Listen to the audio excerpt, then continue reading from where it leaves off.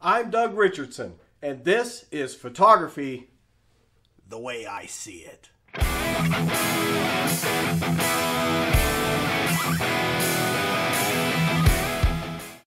Hey YouTube, welcome back. I'm Doug Richardson, and this is another episode of Photography the Way I See It. Today we're going to be talking about photographing fireworks.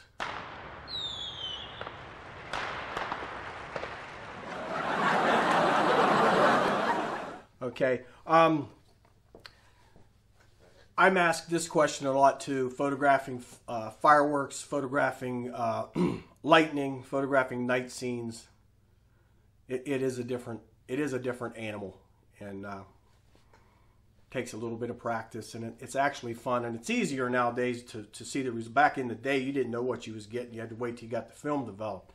Now, if you're a little off here or there, you just look on the back of the camera and see what you're getting. If you need to make an adjustment, go ahead and make the adjustment. Okay, couple things to start with here. You want to use a tripod. If you're doing nighttime photography, like night scenes, lightning, fireworks, you have to use a tripod. If you think you're going to wait on a lightning bolt and take the picture, if anybody ever said they did it that way, they're either lying or they got extremely lucky. Okay, it doesn't work that way. You need to have a tripod. Okay, at first, that's the first thing you need. You're also going to need a shutter release. We talked about that bulb setting before, the B on the camera. You're going to be locking that shutter open for periods of time. Could be 5 seconds, could be 30 seconds, however long. If you have a shutter release, that allows you to open the shutter and then let the shutter release kind of hang down to the side of the camera while your shutter is locked open. Then you're waiting for things to happen. Okay, so I would recommend you get a shutter release. Okay, now here's something that you really got to understand how this kind of photography works. You are not photographing the darkness. You are photographing the light. Okay, so you look at it and you're like, well, it's dark, I need a high ISO. Well, number one, you're photographing a light source. Those little balls of fire that are in a firework, when it explodes, they're going to be streaking your sensor. Okay, you're not going to capture an image. You're going to allow it to create itself.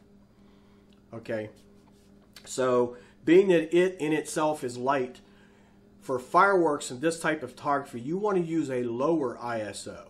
Okay, now, when I used to do this a lot, I used 64. I'm not talking about 64,000 or 6,400. I'm talking about 64, okay, or 100 ISO. Okay, you want that ISO to be low. If you put the ISO too high, then when the firework explodes, it can burn right into your sensor, not into your sensor that it's going to hurt your sensor, but into your photograph. It'll burn itself right out and everything will be white. You want detail, okay, and you want colors, and you're not going to get that with a high ISO, okay. So you want to choose a high ISO and a small f-stop. Big number, small f-stop. 11, 16, 8. You might have to experiment a little bit. I've gotten different results with different ones, but I think 11 is a good place to start. Okay, so low ISO, 100 if your camera goes down that far, or 200 even. But at 200, I'd keep that f-stop down around 11 at least. And then what you're going to do is you're going to let the fireworks start. As the fireworks... Okay, as the fireworks start, the first thing you're going to do is you're going to be focusing your camera. You can do it automatically if it will focus on it quick enough automatically, or you can do it manually, flip the lens on the manual and see what you get. But once you get the focus where you want it, turn off the autofocus, go to manual, and don't touch the lens. Okay, just leave it right there. Okay, so we got the low ISO, the small f-stop, turning on the autofocus. And this is important. A lot of people don't understand this. if you look on the lens, there's footage, and it's like, okay, if they're 10 feet away, okay, that's about, where the focus is. And a lot of people, I've heard of people doing, actually saw one guy do this. He figured, well, the fireworks are 1,000 feet or 500 feet or however high they are in the air, and my lens only focuses up to 100 feet and everything else is infinity. So what I'm going to do is I'm going to put my lens on infinity and I should have it. Well, these lenses are built with a little bit of give in them for different types of weather, different types of, different things that can affect the lens. And there's like contraction and expansion. It's microscopic. You don't see it, but it can happen. You can actually focus farther than infinity. So you don't want to put your lens on infinity. If it works, you got lucky. Okay, but you can actually focus farther than infinity. That's not a good idea. You want to actually look through, you got your camera on a tripod, it's aimed up in the air or aimed where, if you might be on a hillside shooting down in, however you're doing it. And you want to do it that way, and you want to make sure that you're in focus, it's staying there, and you're ready for the bursts. Once you get it in focus, see where they're going to be. You don't want to get too tight because then you're maybe not getting it all. So once you get it framed where you want it to be, now you're ready. So now they're starting to fire off more fireworks. Now what you want to do is hit the bulb, lock the shutter open, and just start watching. A firework will go up and explode. You are not capturing the explosion. You're capturing the whole thing. You're going to get the rocket going up into the air. You'll have a wee little streak in your picture. And when it explodes, every little ball of fire that comes out of that firework is going to streak your sensor. And that's where you get your photograph. All right. Now, after it explodes, you have a choice. You can release the shutter release so that the lens or everything closes down and moves on to the next picture, or you can wait for more and have multiple fireworks. I'm putting some samples up here too. You'll see one of the photos has multiple bursts. Well, they both have multiple bursts, but one has more than the other, and I shot those a few years back. But it's up to you whether you're going to do one at a time or you're going to do multiples and make it look like a grand finale, even though it's at the beginning. It's however you want to do it. You're creating, it's your own artwork. Okay? However you want to do it. Now here's what I suggest. That bulb, and make sure you got a good battery to start. You don't want to do this on a battery. It's almost dead, because that battery is operating when that shutter's open. Okay? So what you want to do is if you're going to leave that shutter open for multiple bursts, in between, have a piece of cardboard or something dark as you can get it with you. Set it over top of your lens, because you got that bulb, you got that shutter open. You don't want stray light going in there, or you just never. If somebody else would take a picture and there's something in your frame that their flash hits, that's going to record on your picture. You don't want that. All right, so just put that cardboard over top of the lens. Your bulb is still open. When they fire the next one, move the cardboard. Wait till it explodes. Put the cardboard back over there. Now this is all if you're recording on the same image. Otherwise, go ahead and let that next one go. Reach down there, undo it undo the shutter release so the shutter closes. Now you're on the next picture, and you just repeat until you're done. That's how you photograph fireworks. Don't wait for it to explode and stand there and take a picture of it, or use a tripod and take a picture of it. Shutter speeds do not work when photographing fireworks. I've never seen them work, at least not properly. Okay? But that's how you do it. And then just get it close, crop later if you have to. But that is the secret to taking good firework pictures. If there's a city involved, you got to keep in mind there's more to the image than just dark sky now. Now you have a city. So now you have to figure out where your exposure is to. Maybe you can take 15 seconds. Maybe you can do 15 seconds. Lock your shutter open for about 15 seconds while the fireworks are going off, but then close it. Otherwise, the city's going to wash out. Now you have to balance your fireworks with your city. But that's how you photograph fireworks. If you need to rewind, go ahead and rewind.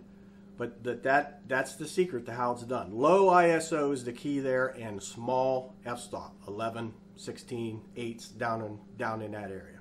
I would start with 11. Okay. Night photos is the same way, even if there's no fireworks. If you've seen night photos, if I can dig out see, my thing is a lot of times I have to be careful because I don't know. I would easily be able to find a sample, but I don't want to use somebody else's photo if I don't have to, because I don't know, with copyright and stuff like that. So that's why sometimes if I have my own samples, I use them, but if I got to use somebody else's, I try not to do that. But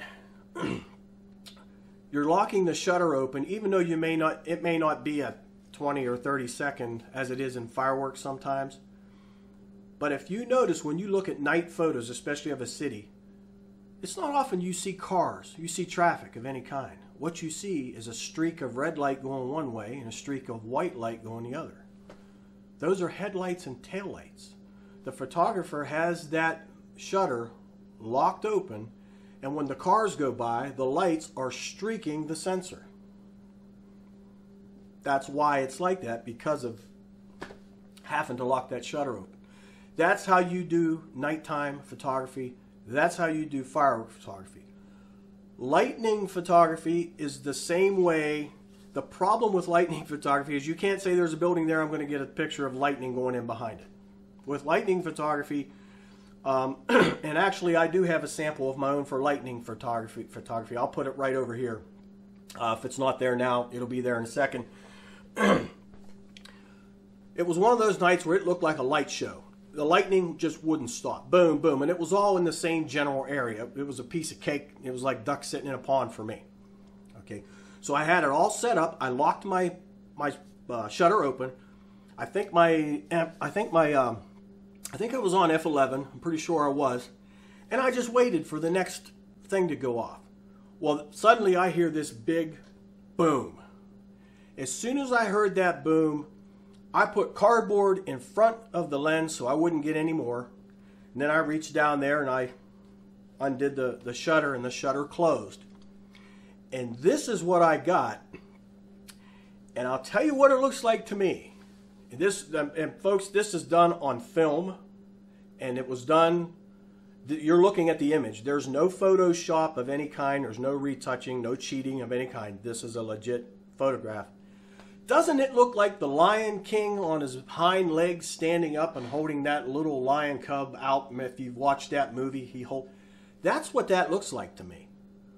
It looks like the Lion King holding that cub out over all the other animals down below looking up. And this is a legit photo, okay?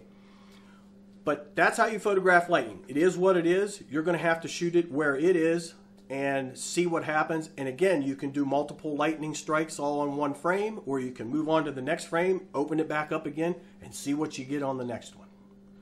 Okay, so let me double check my notes here. It looks like I got everything, so that's good. If you have any questions, don't forget, like, subscribe, okay? If you have any questions, feel free to ask. I'll get to them as soon as I can. Hopefully I get a lot of them. And the next episode is going to be, and it's probably going to be a quick one. It'll be kind of simple, but the next one's going to be, which lens should I use? What I'm going to do is just talk a couple of minutes on which lenses I recommend for you to get. There's a lot of them. So I'll go through that. And thanks again for joining me, and we will see you on the next one. Have a great day.